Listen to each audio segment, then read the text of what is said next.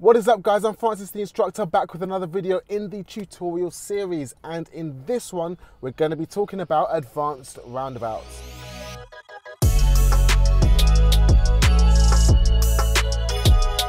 So advanced roundabouts follows on from our video about basic roundabouts. If you haven't seen that, click here and watch that first and come back to this one. So once you've done basic roundabouts, you understand how to signal for a roundabout, you understand how to and when to enter a roundabout, where to give way to, and where you should position yourself on a roundabout. For this video, we're going to talk more about lanes, positioning, and how to enter a busy roundabout. So let's start with how to enter a busy roundabout. So when to go at a big busy roundabout when you've got a constant stream of traffic coming from your right can be a little bit difficult and a little bit daunting, which is why it takes a lot of practice. So make sure you go over this with your driving instructor, friends, family, whoever you're learning to drive with before you take your driving test. Practice it a lot.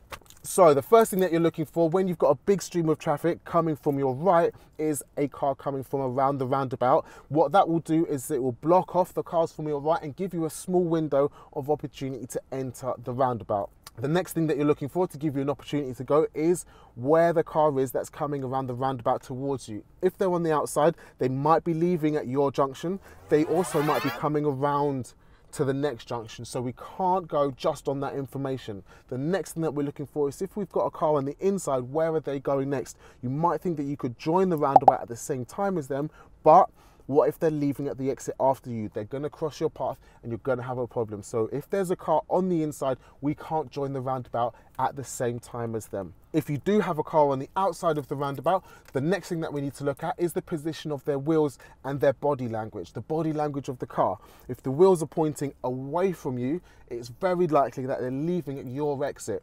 If the wheels are pointing towards you, it's very likely that they're coming around the roundabout. This skill takes a long time to master because you've literally got to make a really split-second quick decision. The next thing that's really important at big busy roundabouts are the lanes and the lane markings. As we use the roundabouts today, I'm going to be pointing out the lanes and the lane markings. Some of the roundabouts don't have multiple lanes. Some of the roundabouts are just really busy, but the roundabouts that do have lanes and multiple lanes and lanes as you go around the roundabout, they are overwhelming at first, but replay this video, keep practicing on them, and you'll have roundabouts mastered in no time.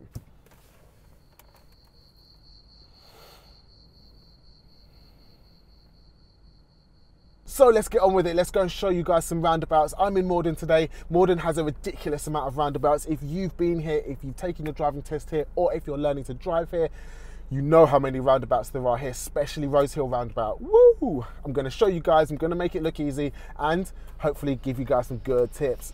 Let's go.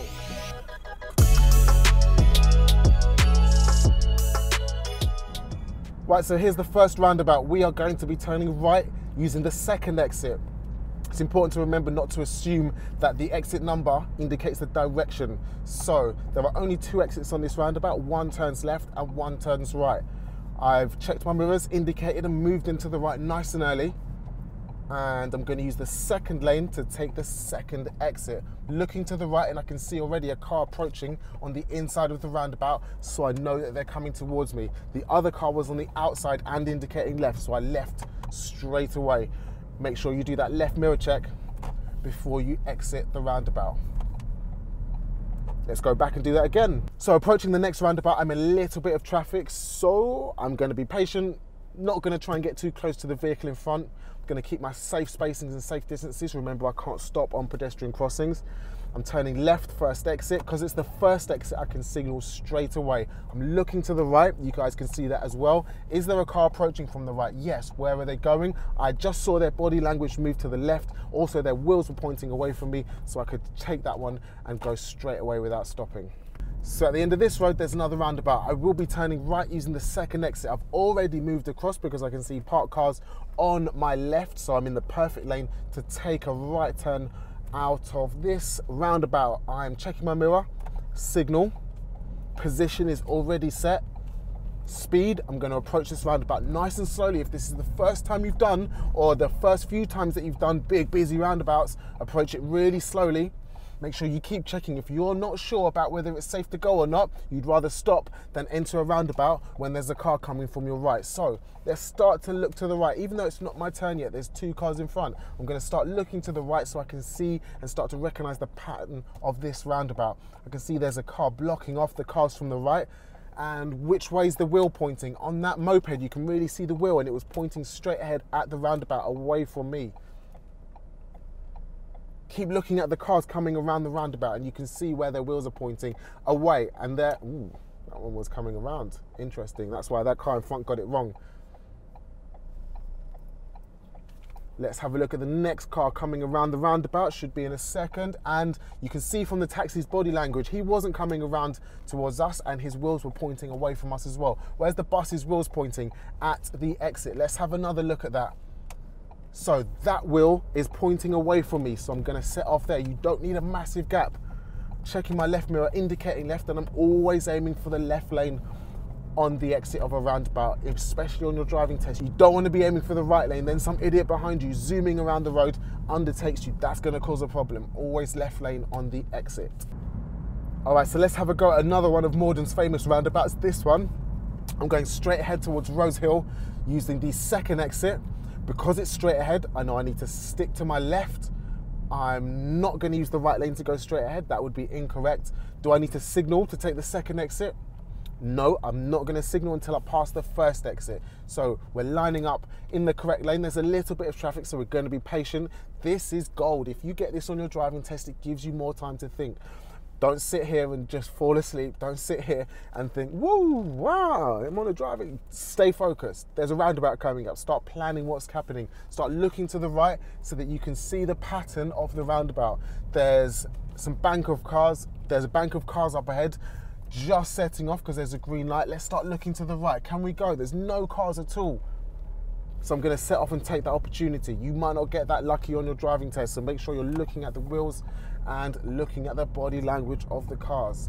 Okay, on this next roundabout, I'm going to be taking a right turn. Notice on the information board, there's a junction straight ahead of us that's got a no entry sign on it. What that means is that doesn't count as an exit, it's only an entrance. So if we're talking about this roundabout, we count 1, 2, miss that no entry sign, and that is the third exit on our right. Also, we've got traffic lights on this roundabout. What that means for you is, remember on junctions, if your light is green, traffic from the left and right will be held. That works the same on roundabouts. So as soon as your light turns green, that stream of traffic on the right of me is going to be stopped. When you set off, don't be hesitant, especially if there's a car coming, because that's going to get marked down on your test. It's also going to confuse the car behind. When they see a green light, they're going to expect you to set off. And that's exactly what I'm going to do. So I'm indicating right, hugging the inside. There's my first exit. There's the second exit. I'm not taking this roundabout too quickly. I need my steering to be in control. I've indicated left. I'm still checking my left mirror, making sure that there's no hazards on my left, and I'll exit that roundabout. That wasn't too hard if we don't go too fast. The real big temptation is to go as fast as everybody else. You see other cars zooming around the roundabout and you want to go at that speed as well. Take it slowly, you're practicing. Don't worry about holding up the cars behind. How much are you really realistically going to delay their journey? 5, 10 seconds? Take the roundabout at a decent speed so that your steering isn't out of control, and you'll look so much neater, and your passenger or examiner will feel so much safer as well. Now we're on approach to the notorious Rose Hill roundabout. For this one, we are going to go straight ahead using the third exit. Remember, it's important to note that the direction doesn't always mean the exit number. Straight ahead could be the second, third, or fourth exit even. So we can see on the information board, the third exit straight ahead is towards Mitcham. That might be useful because it might be written on the floor. Mitcham. So we'll just follow that lane and it will take us exactly where we need to be. This is a roundabout with multiple lanes as you go around the roundabout, sometimes called a spiral roundabout, because once you're in your lane, it spirals outwards to take you to the exit that you need to be on. So once you're on the roundabout, it would be inappropriate to switch lanes. So the best way to do this is to think of it like tram tracks. The tram on the tram tracks can't veer away from or cross any of the tram tracks. You have to stay solid within your tram tracks. So as soon as we get onto the roundabout, we'll be in a lane and it will be inappropriate to veer away from our tracks. Okay, again, so this is a roundabout with a traffic light system as we enter the roundabout, so it would be inappropriate to check right and make sure that there's nothing approaching us. We're just going to continue in our lane. First exit. Second exit straight ahead. I'm aiming for the third exit, and I'm just following the lane, not veering away from my tram tracks, not moving across and crossing any of the lanes, just following the line, and it's going to take us exactly where we need to be. If you start in the right place, on a spiral roundabout, you'll finish in the right place. Lights have turned green. I'm signaling left to show I'm leaving at the next exit.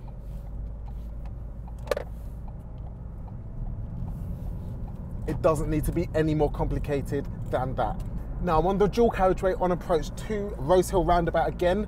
This time I'm taking quite a popular exit that they use on the driving test. I'm going to, on the sign, head towards the M25 or Reigate. Now if I'm looking at the sign, that's 1, 2, 3, 4, the fourth exit on the right. So I'm going to check my mirrors and move across nice and early so that no one else can take this position off me and make it difficult to move later on. The lights are green at the moment, so I'm not worried about traffic coming from the right, but I am thinking about the lights changing before we get there, which they haven't, and I'm following the tram tracks. Notice as I get to this point, the lanes are moving further away from the middle, so it's taken me into the second lane from inside. Spiral roundabout, it's not going to stay close to the inside, it's going to spiral me outwards as I get closer to the exit. So let's carry on and see the tram tracks spiraling me outwards again. Once you've got the hang of the spiral system, this roundabout doesn't need to be difficult. It's got traffic lights to tell you when to enter and when to go. We're following the tram tracks. It's taking us further to the outside. All we're doing is not moving away from the tracks. We're not moving away from the lanes and we're not crossing any of the lanes, and it takes you exactly where you need to go. If you're doing your driving test at Malden, make sure you watch this bit a couple of times so that you can make sure that you're doing Rose Hill Roundabout correctly as well. Let's pull up on the left. Keeping my signal on when my steering is adjusted. Great, handbrake, neutral, cancel the signal. Guys, that was advanced roundabouts. Hope you guys find that useful. Watch this video a couple of times, especially if you're having trouble with roundabouts. If there's anything else that I can help you guys with, comment below. Follow me on Instagram at Francis the Instructor. Follow at Get Licensed Driving School, and I'll catch you guys in the next video.